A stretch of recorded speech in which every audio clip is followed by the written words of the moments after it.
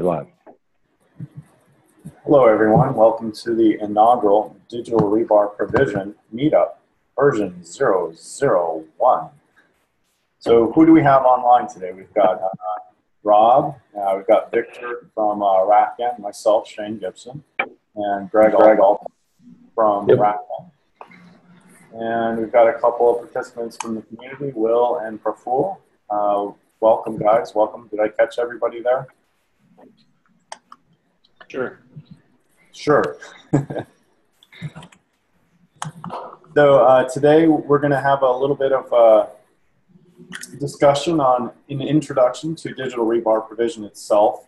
We talk a little bit about naming our awesome mascot, the digital rebar bear. We'll talk a little bit about provision 3.1, which is the recent release that just came out of digital rebar provision.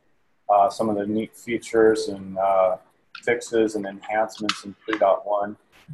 We'll kick off a little bit of discussion on future planning for digital rebar 3.2, what the community is looking forward to, features, etc.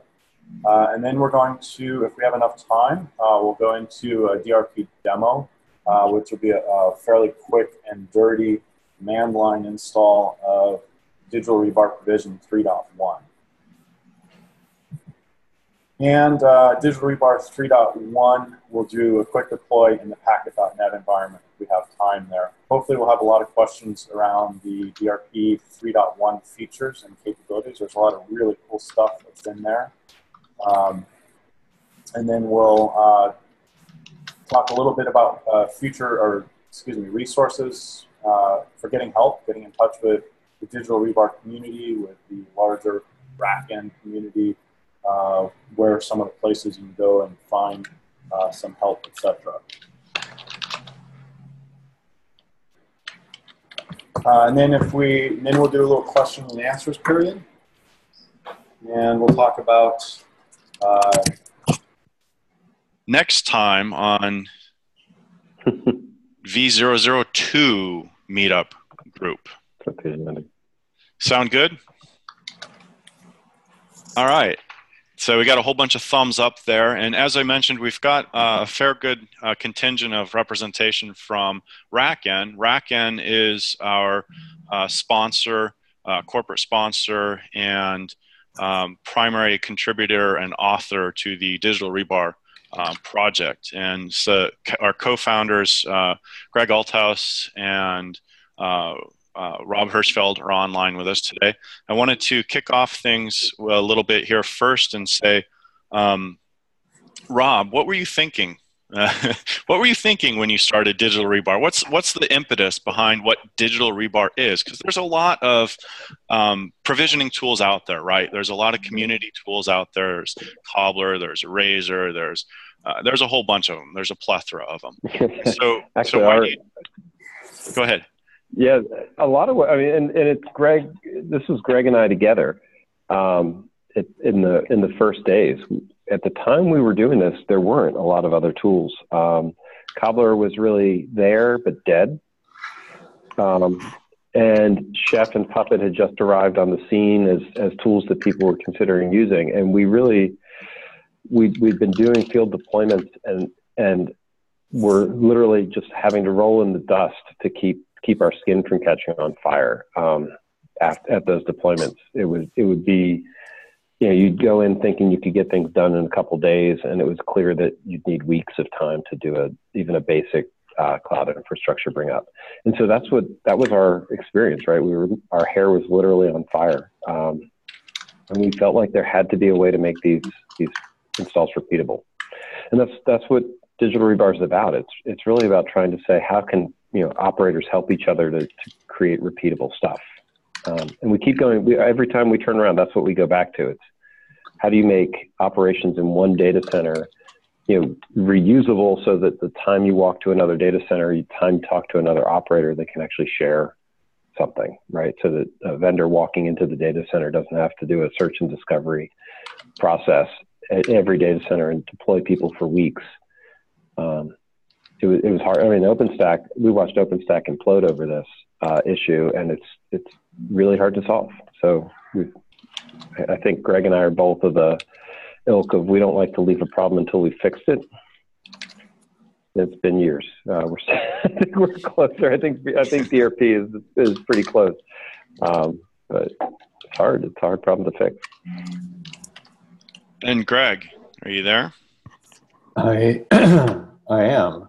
So what are some of the technical merits to digital rebar that you think puts it heads and shoulders above the rest?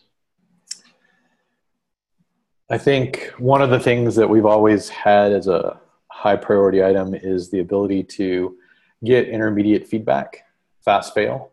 So when things go wrong, we try and get there and point that out and stop. Because a lot of the times we were dealing with issues of tools where you'd run through something and it keep running and keep running and keep running and keep running. And then you'd have to unwind large amounts of log files to go find that, oh, I forgot to tell it to make a directory, right?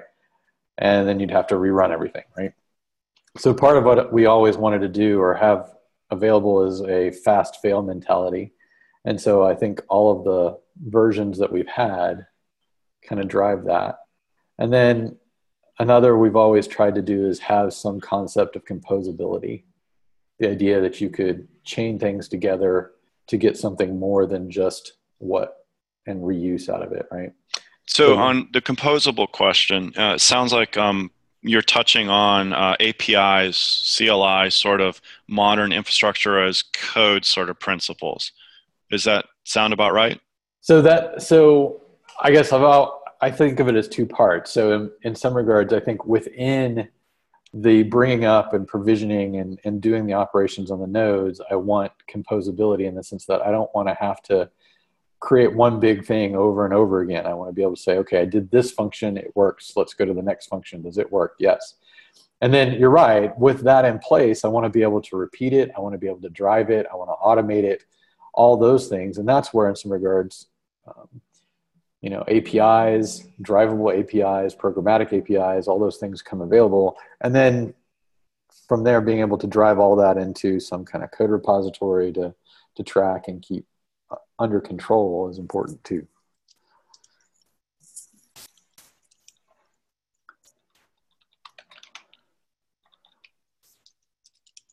Excellent. And Rob, what are some of the major areas that you think that digital rebar, it's sort of composable? I refer to it as infrastructure as code, since you have a very strong ability to drive configuration, bring up management and orchestration of your provisioning endpoint through pure CLI or API calls. So that really allows you, in my thought process, to have the ability to drive your provisioning service similar to how some people will drive clusters of software. For example, Kubernetes. One of the things that you really want to do is have a very repeatable deployment pattern for Kubernetes. You want to make sure that one of the things that I see in the industry is a lot of people talk about the cool hotness of Kubernetes and deploying containers and applications and solutions on Kubernetes, and everybody seems to forget that you have that bare metal layer underneath. And you have to be able to get a repeatable operating system at the end of the day. That's one of your building blocks, the foundational bricks that makes for a Kubernetes deployment.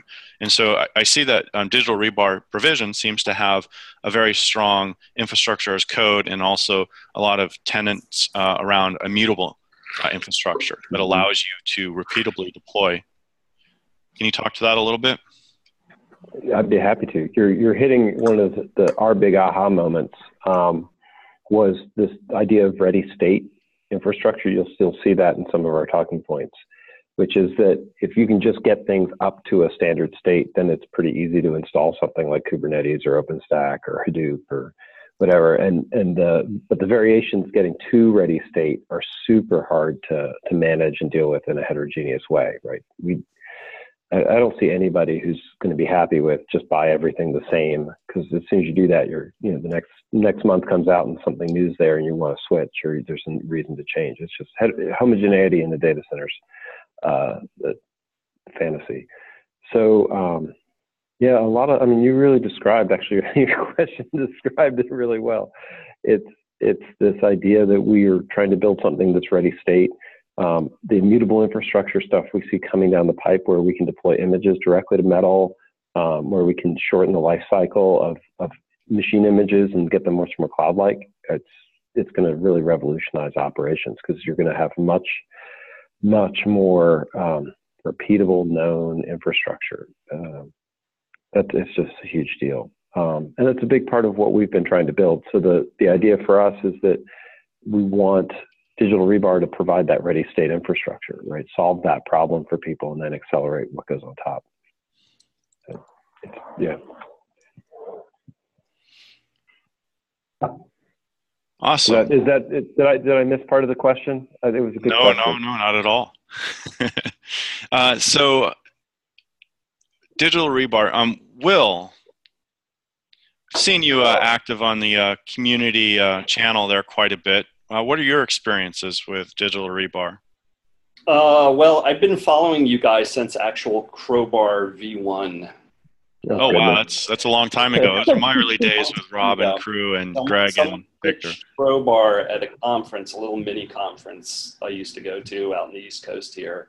And I was like, wow, this sounds awesome, you know? And I tried to dig into it, and it was a little too obtuse, frankly. And I think the use case didn't fit my use case. So I understand it, Rob, that it was like basically constructed to lay out OpenStack racks. Is that correct? You know, is it Dell exactly right. was doing, right? And so, but the idea was very powerful. So I kind of kept my eye on it and started using Cobbler, you know, and you know, so then we actually were like shell scripters, you know, we cobblered the OS on and shell script the rest of it, and it was a big mess. And then, you know, I go to these conferences, and I kind of like was very interested initially in CF Engine, which also has the obtuseness problem, and it suffered from bad docs, really. So it's very hard, very powerful ideas in it, but like kind of super hard to get going as a noob. And then I looked into Chef, but that's right at the time Ansible came out. And from like the get-go with Ansible, I got stuff done, you know? So that was awesome. And I was like, okay, how can we, you know, and the funny thing is Mike DeHaan made Cobbler, made Ansible, but they were not integrated, right? So I'm looking for a one-step, like, deploy the OS on the nodes and carry it through with infrastructure as a code that's in Git, right? So, but the node construction can't really maybe be in Git, but you want to do the bare minimum to run your tool, Ansible in my case, and do everything else in Ansible. And when I saw, I think it was Crowbar V2, that had that, it looked possible, but it's still like I found it kind of, you know, and I shared that, you know. And so when DRP came out, I was like, well, finally, like I can understand this thing. And it really effectively replaces Cobbler and does so much more, and it's API driven.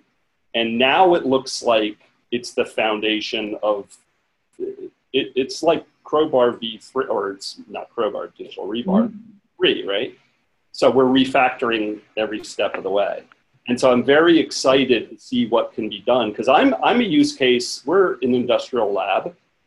I have like constant change going on. There's nothing is homogeneous ever, you know, and it's, you know, and I'm a small user too. I'm not this huge corporate running X data centers. So I think it fits in my case as well as the large case. So I'm interested up the road here in this to see what I mean, everyone makes a product with use cases in their mind, and I've always trying to figure out if my use case is fitting into the tools, you guys' use case. So I think it is, you know, but I'm like a very possibly different. I'm the long tail, you know what I mean? So I don't know that you're that much of the long tail from the way we think about it. I think the interesting thing, especially about provision, is that it's designed to be driven as a service for other workflows. So what you're describing is exactly what we want Provision to do. It was, originally it was in, Digital Rebar V2 as a standalone thing. It's because we needed that service. And so when we looked at Provision, it wasn't designed. We intentionally made it standalone because that's what people like you were asking for, and simple. But the fundamental architectural decisions are really about how do we hook it to other stuff. Which, Shane, going back to one of your questions, that to me is the big difference in what we're building here. Is we never assume Digital Rebar's a standalone thing. It's part of other infrastructure. It's part of other workflows. And that's sort of the design aesthetic that we put into it. It's, it's not once it's finished, you'll use the UI and do this work. The Convert Victor's famous for this one. It's like, nobody should ever use our UI. Usually he says that commenting about the design, but I'm watching him get unmuted. But but the reality is that for us to be really successful, Will, and I think this speaks to your use case. You shouldn't be logging in to change things. It should be triggered by another system and then working in the background for you, right? And that's, if you look at 3.1, that's the theme for 3.1. It's like, all right, how do we get Digital Rebar out of the way as much as possible? It's like the Unix philosophy, right? Small tools doing one thing well and piping together. That's exactly right. Well said. Awesome. Great discussion on Digital Rebar. I love hearing from operators in the field. It's always nice to stay in touch with the people that are actually using, consuming, and making the reality of what the product is useful to them. And I've been an operator and administrator and architect for many, many years, and I'm very excited about Digital Rebar. I think it's an amazing product. And one of my favorite things about the RackN team is something that Greg touched on and Will touched on both a little bit is these guys have not been afraid to throw away old work. And, there's so many organizations that they accrue technical debt and they keep carrying it forward because, it's important to them to nurture and love and care and feed for something they've created. And I understand that because you fall in love with those things that you build and you create. But I've always been impressed by the guys at RackN and their ability to say, okay, we made something cool. Now we got to remake it, start over. Let's take all of the lessons we learned from previously and apply that to the next generation, iteration of the product. In some ways, that might slow you down a little bit in terms of needing to remature a product. But I've always been impressed to see the iterations and generations of the product from battle-hardened, scarred, tested, and proven in the field experience, and you can see that distilled into Digital Rebar Provision. So I'm really looking forward to working with it more, and the RackN team is pretty cool, pretty excited about it. Let's move on a little bit outside of just the Digital Rebar Love Fest, and let's talk a little bit about, first of all, for those of you who don't know, Digital Rebar itself is a 100% open source project. It's governed by the Apache Linux version 2 license. And you can pull down the code from github.com, Digital Rebar /provision. So you can jump right in, take a look at the code. We really, really do want to foster community involvement and participation. And your input and feedback is really important to us in helping shape and drive the product forward. We have a traditional model with a GitHub project. We'd ask you to clone the repo. If you have any changes you want to check in, we would welcome those. Do that, branch it, and then make a pull request. Core contributors for the Provision project will review the requests and work with you if there need to be any changes made to it, or lovingly accept it right away if you've kicked butt on the project or your features and check-ins, etc. So please, though, do check us out there. We do really want your involvement and feedback. The next topic on the agenda, though, the most exciting topic, naming the digital rebar mascot. So have all of you seen our mascot here? Let me see. I don't even have it up. It's at the top of the agenda. It's at the top of the document, the agenda document. Here, I'll show one. I have one. I have the stickers. You got the stickers. That's right. You got to track Rob down for a sticker here. So this is our digital rebar bear, and we've got sort of the full bear action with the digital rebar cloud he's sitting on. And then, of course, we've got the simplified head view, which most of you all have seen, hopefully, on the Meetup overview page. We've had a little bit of a Twitter, what do we call it? A tweeter poll, a twipple? What do you call a tweeter poll? I'm not a Twitter poll is the official Tweeter poll. We have a little bit of a tweeter poll going on in terms of trying to hash out a name for our mascot. And so, Rob, what are some of the contenders we had? There was a broad list. I mean, I could look up some of them. We had like Q-Free, people like Rebar or Rebar. Bear, Ballerina, Rebar. Lumberg. Lumberg. Yeah, that's Steven's favorite is Lumberg.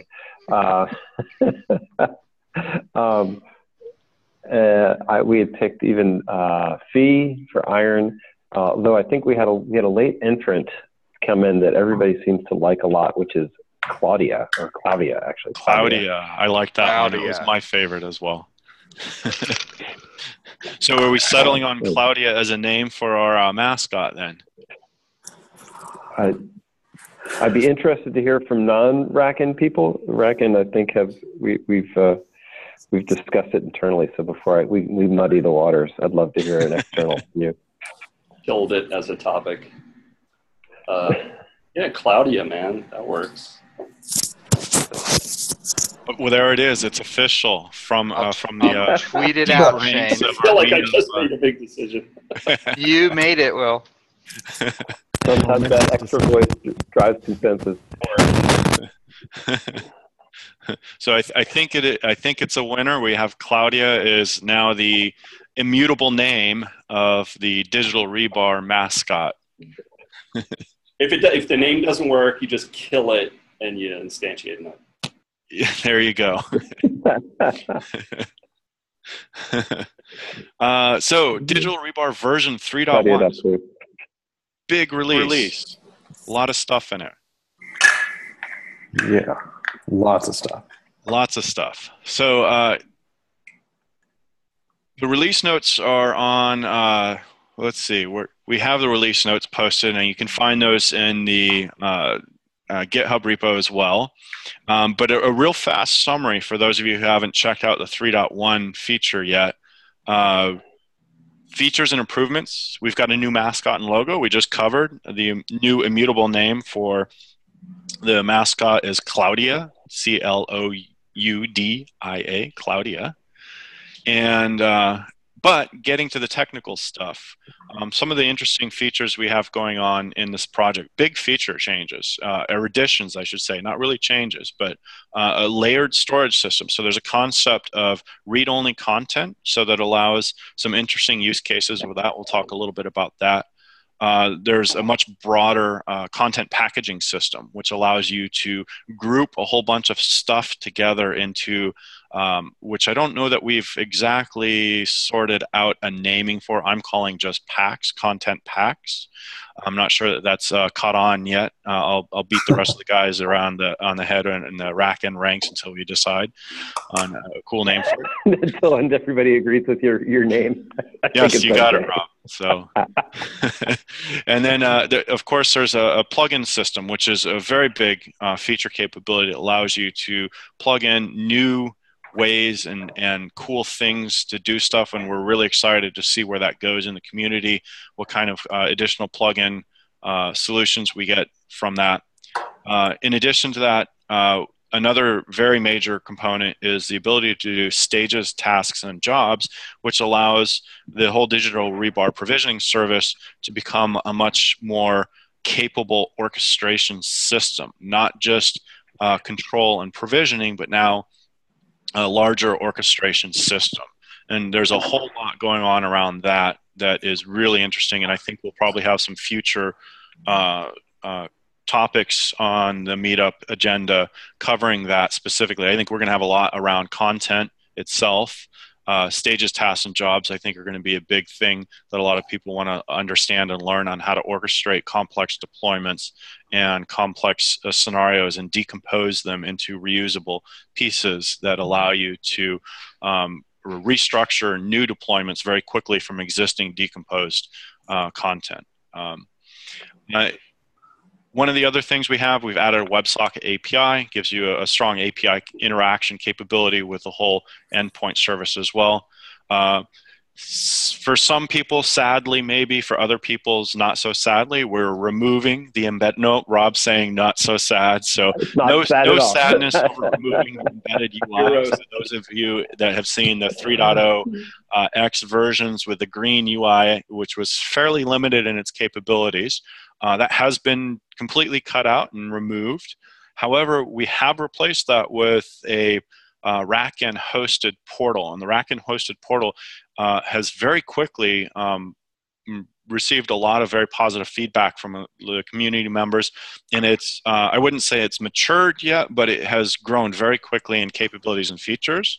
And I think it's fair to say it's still in a strong beta or tech preview stage. There's still some minor issues we're tweaking and working out, but as those of you out in the field use it, we're really looking forward to how you use that portal and giving us some good feedback on using that. For those of you who haven't seen it, once you deploy a DRP endpoint, it's very simple. Point your web browser, HTTPS endpoint IP address :8092. It'll redirect you to the rackn.github.io portal. It's important to note that the portal does not ever communicate directly with your endpoint. So for those of you that are security conscious and concerned about your provisioning infrastructure, the endpoint itself can be buried deep inside your infrastructure, and your web browser essentially becomes I want to say proxy. Proxy is not a good term to use because it's a well overloaded phrase, has a lot of specific context and meaning. I'm going to say maybe conduit. There was a better word I saw in documentation, Rob. I don't know if you remember. You guys had come up with a really good. It allows you to transfer control. Yeah, it's a cross. The technical. It's a cross origin site. It's a cores. Don't get all technical on us. Yeah, whatever. But it's an intermediate man in the middle. In a good way. Exactly. So that you orchestrate and manage doing things in conjunction with a portal, and so your web browser becomes the intermediary between your endpoint and the portal. But you also will have some broader capabilities with a portal that will allow you to do organizational content. You can maintain content related specifically to your private content library. And you'll be able to do a lot of other very interesting features we have coming up around the portal.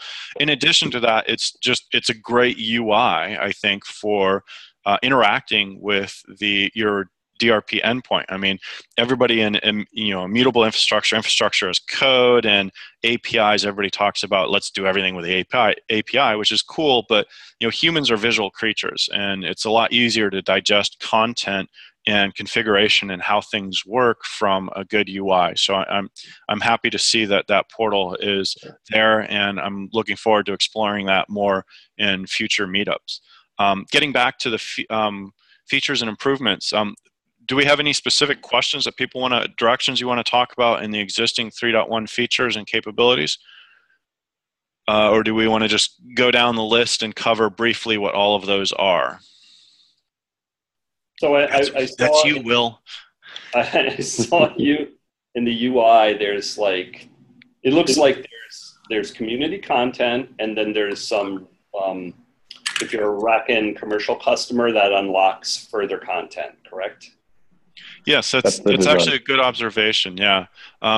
Basically, there's 3 levels of content. There's community provided content. So there's a general usable amount of content for provisioning in your environment that is maintained and owned by the content proctored a little bit, obviously, via RackN. That's the first level of content. The second level is freely available content to registered users of the portal. So if you register at the portal, you then get access to additional content, still free, but there are a lot more powerful features and capabilities in that additional RackN registered content. So that's the second level.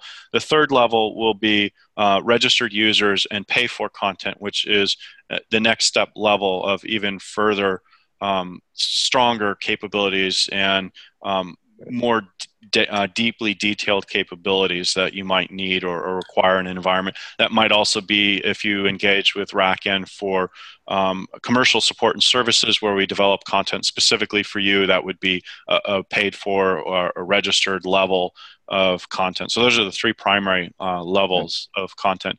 Rob, did you want to speak a little bit to those?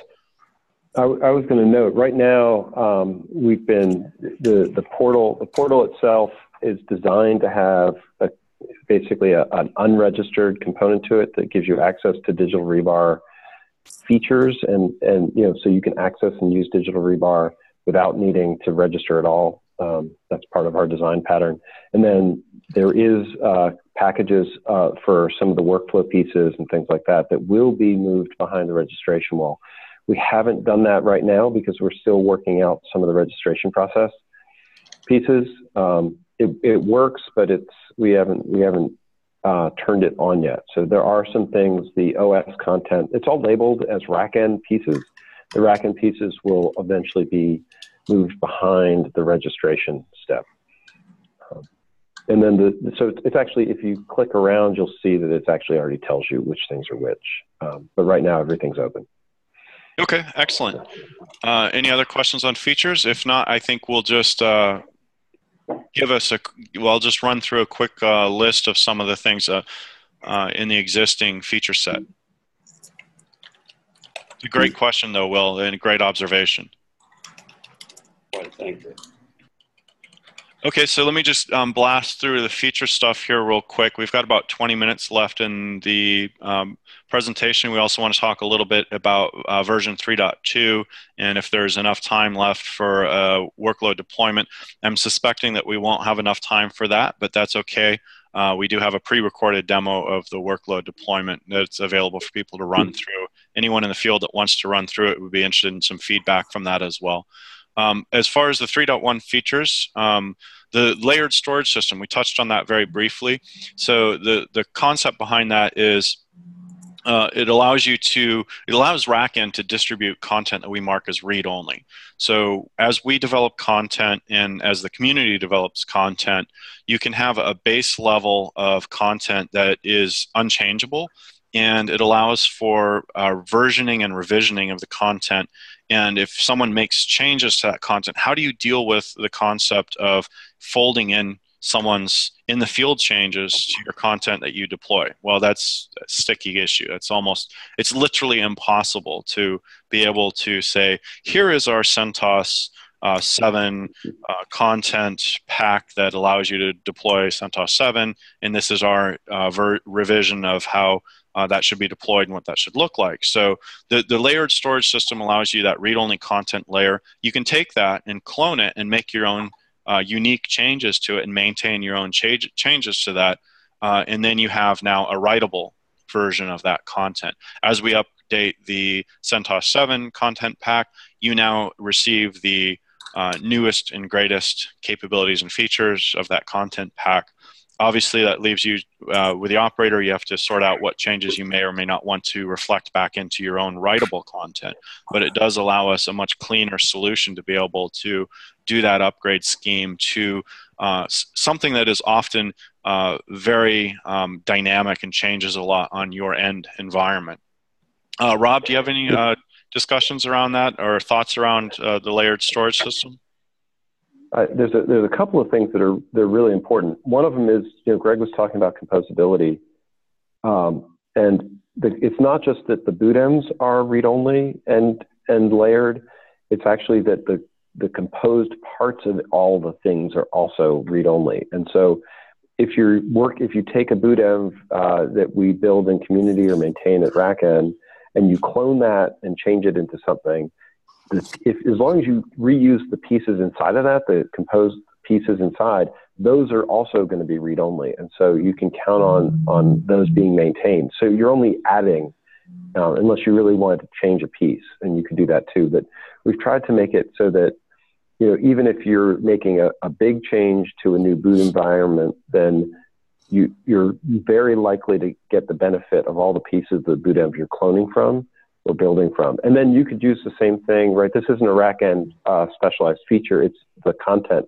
So there's an API that we added called contents, and contents allow you to take all the other models in the system and create a YAML file or a JSON file and upload them as a single unit and distribute them that way. So if you're maintaining a digital rebar system or multiple digital rebar systems, you can then take artifacts and you can push them. You can actually pull them from one endpoint and then clone them to a whole bunch of other endpoints in this read-only way. So there's some like top of rack switch deployment capabilities or edge capabilities or massively distributed features beyond the idea that you could get content from the community and share it and reuse it. And there's one other feature that I like pointing out here that Victor insisted on and was right on. It was just perfectly on target. There's a bottom level of this where you could actually use Puppet or Chef or Ansible to build the profiles and the content and the templates and lay them down even before Digital Rebar starts. And that way you actually can create this sort of bootstrap environment using traditional tools also. So if you're not comfortable using the API-driven deployment, which we really like, you could still use Chef or Puppet. You could lay down a configuration and then use it, which is very Cobbler-like. So if you're used to Cobbler and Cobbler builds your big inventory list of everything by Puppet, which 90% of the people we talk to do that, that pattern also works with this very deliberately. That was a design choice to enable that pattern. Took a little bit of time. Okay, excellent. Thank you. So it truly is layered. Yeah. Awesome. Moving down the stack, we've got the content packaging system, which we talked about a little bit. It's a very cool capability to roll up a bunch of things into a single deployable unit. Again, that interacts also with the layered storage system, and that allows you to push updates and be able to safely apply those pushed updates from the content packaging system.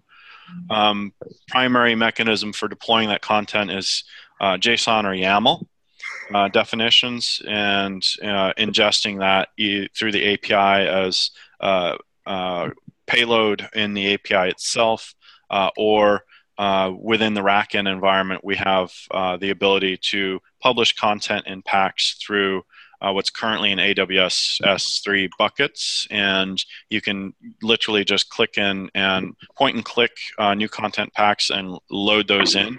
And it provides an awful lot of really interesting capabilities that composes both concepts of stages, tasks, jobs, templates. All of those things can be rolled up into a content pack, so you can very quickly deploy a usable digital rebar provision endpoint from a single content pack or two or three or however many, however you choose to decompose those capabilities. In addition to that, there's the plugin system. So right now we don't have a whole lot of plugins since it's relatively new to digital rebar provision. But one of the interesting plugins that we have is the ability to, within the packet.net environment. So for those of you who don't know about packet.net, it's infrastructure as code hosted bare metal service provider. So you can go to them and say, I want N number of bare metal servers of type X, Y, or Z, and you just push button deploy them. They've done a really cool job of taking physical metal and orchestrating and providing you the ability to deploy services very quickly on that. However, Digital Rebar has seen that there's some interesting things we can do with the Digital Rebar provision to allow you to more flexibly deploy code in that environment. However, since Packet has their own way of doing things to drive reboots and configurations of servers, Racken has developed a really cool plugin called Packet-IPMI, which allows you to, through Packet's API services, drive the reboot cycle and management of the Packet infrastructure in place. Things like providing your Packet API key, the project that you want to integrate with, the reboot cycles and stuff like that. So that's one of those. I believe that one is the Packet IPMI going to be a registered freeware, or is that a registered pay-for solution? Have we sorted that out? Registered free. Registered free. So that allows you to, if you want to operate in the Packet environment, you can add that plugin. So that's an interesting plugin that you can use. There's also a simple plugin called the Incrementer, which is an example plugin. So anyone that's interested in developing plugins, that's available on the Provision GitHub environment. So you can take a look at that as an example plugin to help develop your own solution. Moving on, we have stages, tasks, and jobs. Now that's pretty interesting. Very, very large feature in my mind. It's a huge feature because it takes the very simple notion of API-driven provisioning service, and now you add a larger orchestration capability over that allows you to do very complex things. Now, it's certainly not unique in the world of provisioning, but I think that the way it's been decomposed to allow you to manage both some of the lower layer features like the layered storage system, the content package system, templates, boot environments. It's very, very fascinating. And as we're working with it, we're starting to see how powerful it really is. Any discussions around that, Rob, Greg, Victor? Sounds like Greg. Go ahead. Yeah, no, that's Greg. One of the things that I think from a use perspective that we tried to do with stages is we realized that bootms were getting overloaded in the 3.0 code tree, in the sense that they were both becoming this is where I run things, and then it also was getting built into it I want to run these things or apply these things. And so part of what we tried to do with stages was to give you a separation so that you can say, that's my boot environment, and I don't really change it. It's what I kind of want to run from. And then I want stages to be able to say, these are the tasks that I want to do, and I want to do these in a certain order. And I want to be able to add tasks and extend tasks. And one of the frustrations that I was having when trying to use the system was that I kept having to change clone bootms and make new bootms and chain bootms together. And I wasn't really changing any of the actual bootm pieces.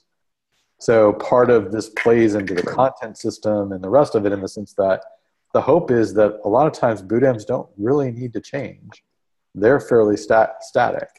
It's the task that I want to do, or the ability to chain those together to get to a final goal. And that's what the stages bring. And then part of the kind of what I talked about earlier with regards to the getting fast feedback, being able to get immediate response to actions that are failing or not failing,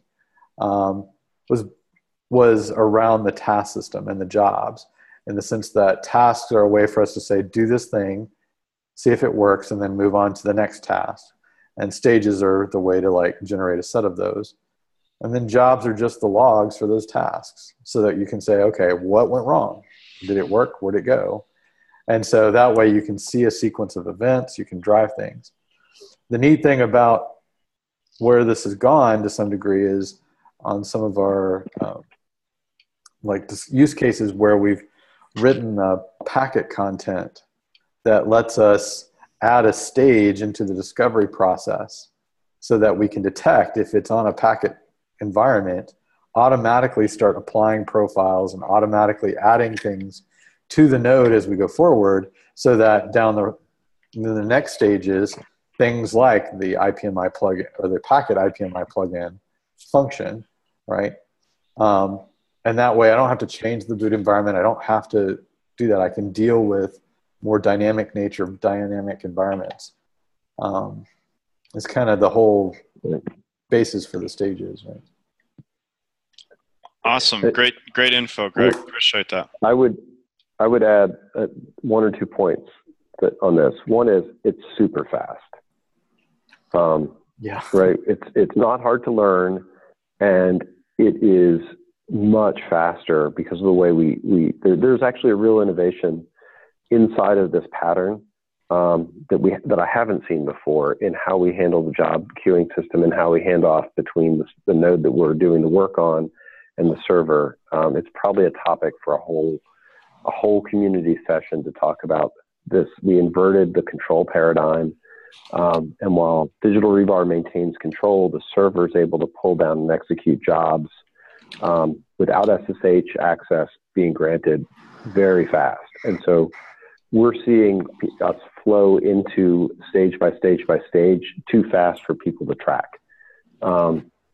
Whereas in the past, if you looked at any of Chef, Puppet, Ansible, or the way Digital Rebar v2 did things, it was automated, but it was pokey. But in comparison to this, it's one of those remarkable things. It's like, oh, it's done. And when people, you all deal with hardware, you don't get to say that very often. You don't get surprised by the time elements. This has been a remarkably effective and fast and simple way to do the workflows. I wouldn't call it orchestration. I'd call it workflow. Okay. We'll stay away from orchestration then. Orchestration, I think, from our perspective, is things like Terraform, which we have a nice plugin for, and Ansible and Ansible Playbook. Those things I think we're considering more workflow. This is orchestration. This is really control workflow. Absolutely.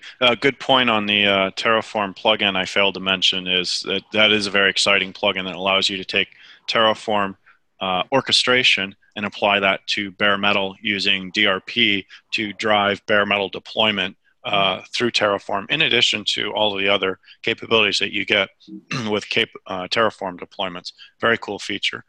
We're running short here on time. We have about 5 minutes left, and we're still got a bit to go. We have on the agenda still left to discuss 3.2. One of the primary questions we wanted to pose to the community was how we want to manage DRP version planning and feature capabilities going forward. Some of the examples that we came up with that seem to work in the community are Trello boards, and GitHub has a project capability somewhat similar to Trello boards. Do we have a feeling of a solution that we'd like to implement and use within the Digital Rebar provision community in terms of how to manage adding features and larger capabilities? I myself am a Trello user, so that's comfortable. But that being said, everything else is in GitHub, right? So, and if it's much like it, and it seemed to be when I glanced at it, if you do a Kanban type of thing, that seemed 6 1/2 dozen the other to me, and then it's all on GitHub. Yeah, the integration with the GitHub portion of the GitHub projects is probably the most compelling feature, I think, in terms of that solution. Did you have any thoughts, Rob, in terms of what direction you're interested in seeing that go? I agree with what Will was saying. Okay. 100%. So clearly, I can deploy DRP pretty fast, but I'm not going to get it done in 3 minutes with prep of the environment. So I think what we'll do is just summarize a little bit. Actually, I think one of the features we didn't touch on was the hosted portal. And if I can share my screen here very quickly, how do I do just everything? Desktop. There we go. While you do that, I have a question. Right, we want to start having a regular cadence on these meetings. We were thinking every other week. There's a backlog of demos and capabilities to talk about. I was going to suggest we could meet weekly to catch up, but why don't we stick to a every other week cadence? Okay. Well, we'll We can definitely talk about keep it. our We can ears talk open about if it in anyone wants to community. go. Yeah, if we want to go faster. So what It I've would let done us real show new quickly, things. say that again? It would let us show new things and get feedback more quickly. If Yep. people are willing to meet every week, we could actually have a meeting that talked about, you know, a new feature in the portal or a new feature coming in Digital Rebar or content. And we could actually do Q&A. Right. But there has to be interest because, Okay. right. Go ahead, Shane. Sorry. So in the last 2 minutes here, we'll wrap up with just a very fast 60 seconds overview of the Rackin portal. In the background, you see my terminal running with a digital rebar provision machine in foreground mode, not detached. So you can actually see the DRP server outputting stuff. In this case, what you're seeing is in the packet.net environment, a node was booted and set to iPXE against DRP. And so you're seeing the API calls there that occurred. The endpoint, log in with the login credentials, and you're presented with this global setup view, which allows you to see a real quick sort of what we're calling system wizard of your availability or a ready state for deployment and configuration. And we see that our content, boot environments, ISOs, preferences, and machines are all green. We've got that configured and available. Subnets is not available. However, in the packet.net environment, we don't need to create a specific subnet because we dynamically respond to packet.net infrastructure queries, and that's part of the packet plugin capability. So you don't need to create a subnet. And if we take a look at the overview, we see we have a single node or a single machine that has been provisioned or discovered by us, rather. And under the left panel, we have our major breakdown of our system, our network, our provisioning, our control, synchronization, upload, and endpoint admin. We see we have a machine. We can also see the profiles. We see that we have a packet console profile, a global profile, which has a stage map, which refers to a little bit of the workflow stuff we touched on a little bit earlier, which goes through the transitional steps that allow you to do the larger workflow capabilities. See, Rob, I'm avoiding orchestration. And then in our plugins, we have the Packet IPMI plugin itself. I don't have any of the keys plumbed in here yet because I didn't want to show those. And again, like I said, there are no subnets in the Packet environment. And we're not using leases or reservations. We do have the boot environments. We've loaded the digital rebar rack-end content, which allows us these additional extensions. One of those things is a CentOS 7 install. So we see that we actually have the CentOS 7 boot environment here, and the ISO's been loaded and available. In contrast, if you had an ISO that's not actually ready and available, you'd see that it gives us some status and feedback. We're missing ISO. We have some errors. These are all standard things. The next step in this case would be to push the ISO to the DRP endpoint server. And we see a bit of the actual templates that are used as part of the composability of creating a larger workflow and deployment capabilities. Parameters can be applied dynamically into the templates and profiles to do larger things. And wrapping up very quickly here, we have our stages, and stages is part of the content that was loaded as well. And you see that we have a number of these stages in different states of readiness for use. Tasks are part of the workflow capability within the stages that we've deployed. So we have change stage, discover UUID from packet, and we have packet SSH keys, which allows us to inject SSH keys from the packet portal. And SSH access allows you to put those SSH keys in place as well. And then we have one node boot, and that generated 3 dynamic jobs. So we see some of the jobs here.